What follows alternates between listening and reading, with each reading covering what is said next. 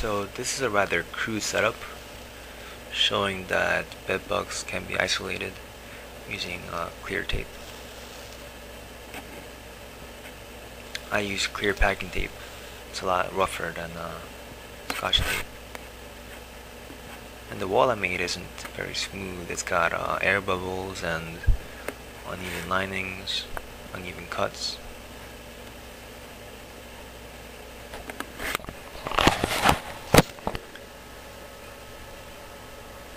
Still, I left this bed bug inside this enclosure for a few days and it hasn't been able to get out.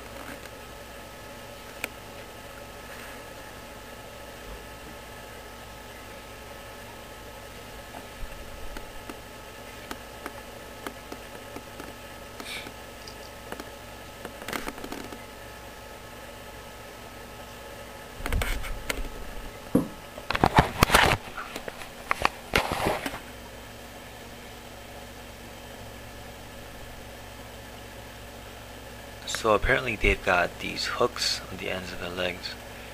So when you have porous surfaces like wood, they can climb that up easily.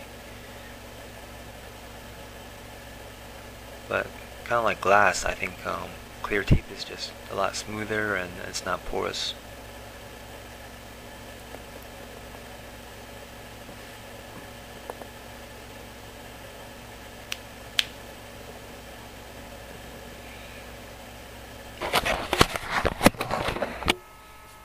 Yeah, so I've seen it go up about halfway up the tape by gripping along the uneven cuts of tape, like it's doing now. But imagine a solid line of Scotch tape, taped all along the wall. There wouldn't be anything to grip.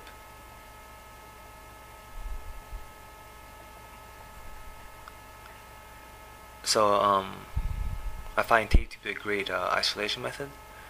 You can tape around the legs of your bed or around the legs of your table.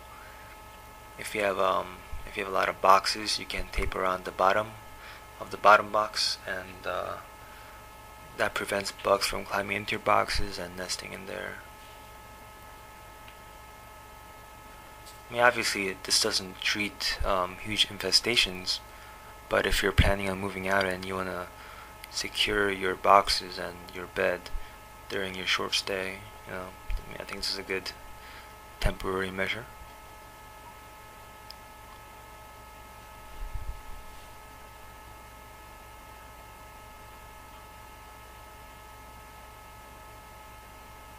I almost feel bad for this guy. I've been experimenting with him over the last few days.